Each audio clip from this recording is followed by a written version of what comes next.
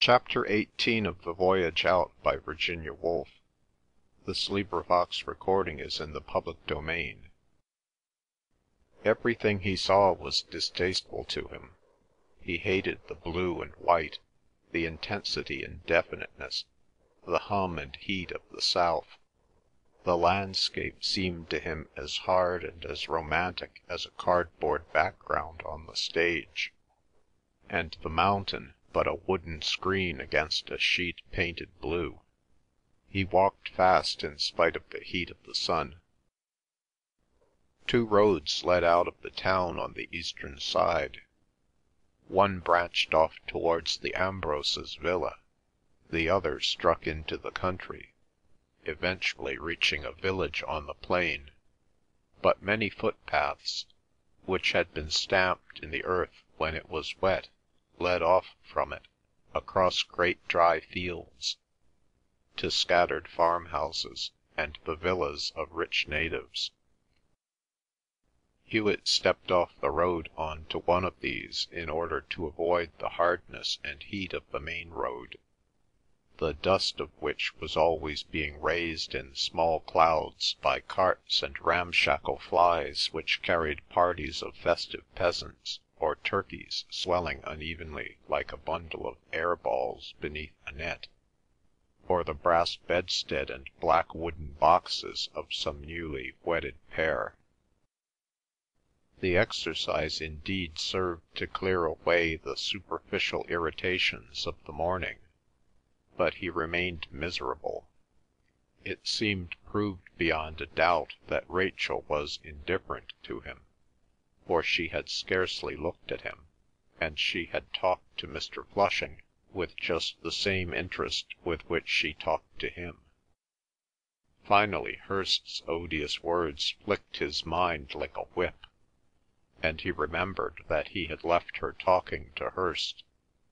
She was at this moment talking to him, and it might be true, as he said, that she was in love with him.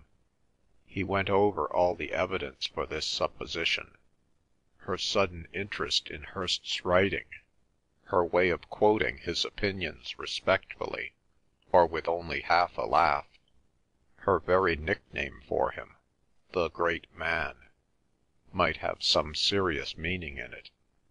Supposing that there were an understanding between them, what would it mean to him? "Damn it all," he demanded, "am I in love with her?" To that he could only return himself one answer. He certainly was in love with her, if he knew what love meant.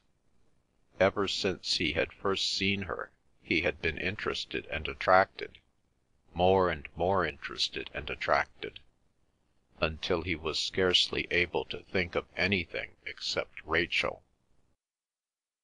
But just as he was sliding into one of the long feasts of meditation about them both, he checked himself by asking whether he wanted to marry her.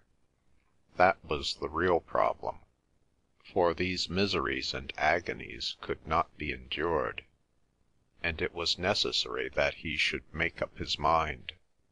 He instantly decided that he did not want to marry any one, partly because he was irritated by Rachel. The idea of marriage irritated him.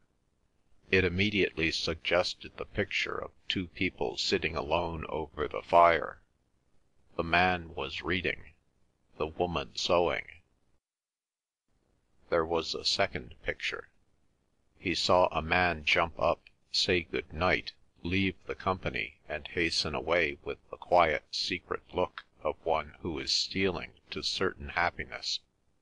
Both these pictures were very unpleasant, and even more so was a third picture, of husband and wife and friend, and the married people glancing at each other as though they were content to let something pass unquestioned, being themselves possessed of the deeper truth.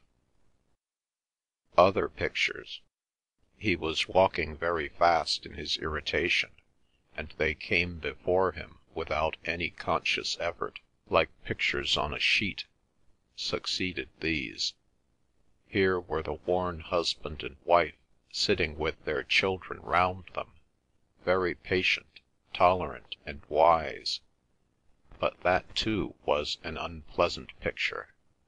He tried all sorts of pictures, taking them from the lives of friends of his, for he knew many different married couples, but he saw them always walled up in a warm firelit room. When, on the other hand, he began to think of unmarried people, he saw them active in an unlimited world, above all standing on the same ground as the rest, without shelter or advantage. All the most individual and humane of his friends were bachelors and spinsters. Indeed, he was surprised to find that the women he most admired and knew best were unmarried women. Marriage seemed to be worse for them than it was for men. Leaving these general pictures, he considered the people whom he had been observing lately at the hotel. He had often revolved these questions in his mind as he watched Susan and Arthur, or Mr. and Mrs. Thornbury, or Mr. and Mrs. Elliot.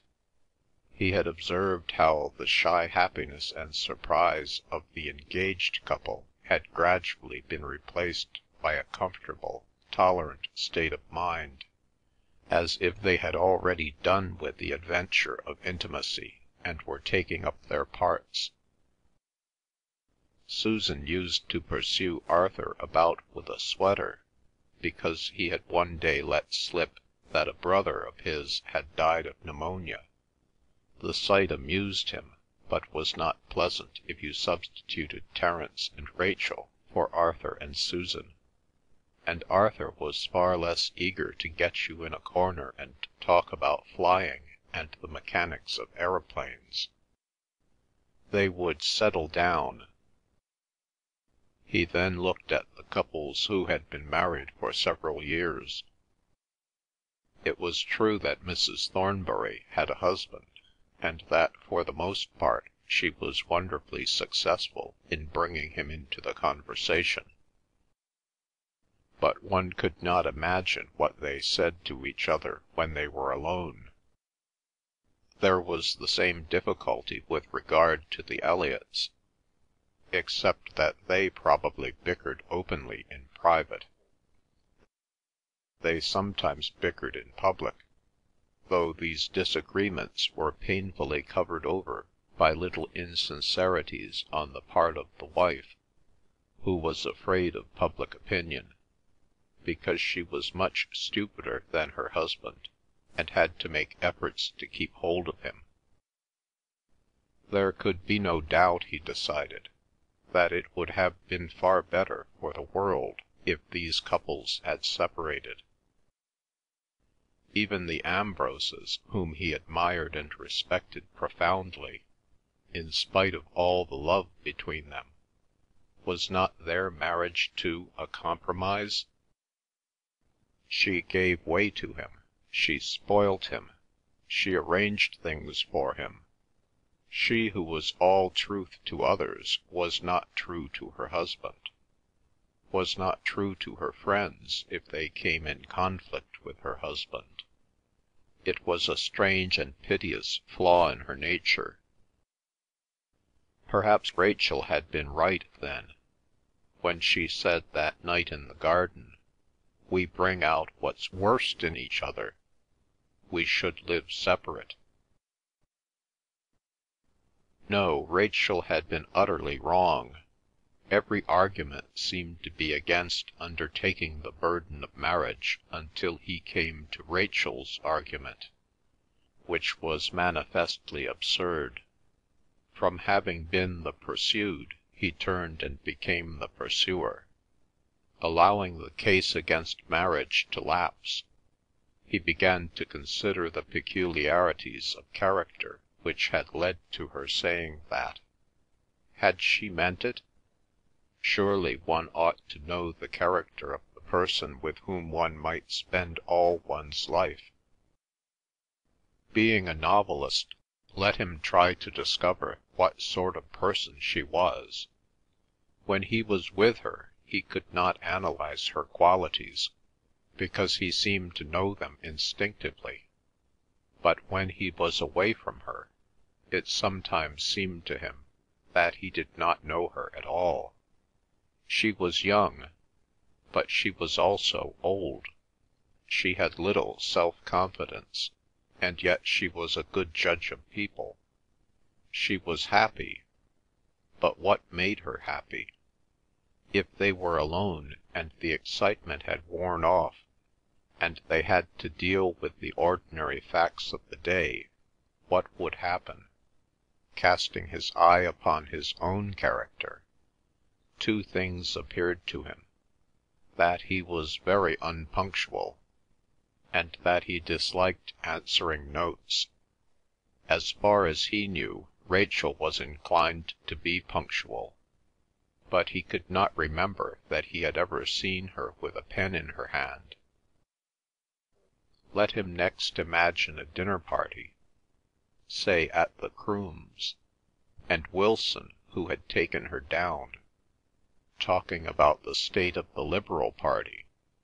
She would say, of course she was absolutely ignorant of politics.